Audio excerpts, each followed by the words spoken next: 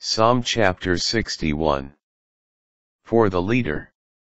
With stringed instruments. Of David. Hear my cry, O God. Listen to my prayer.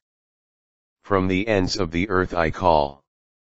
My heart grows faint. Raise me up, set me on a rock. For you are my refuge. A tower of strength against the foe.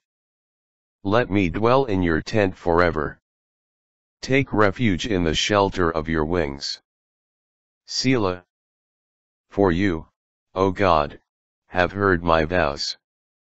You have granted me the heritage of those who revere your name.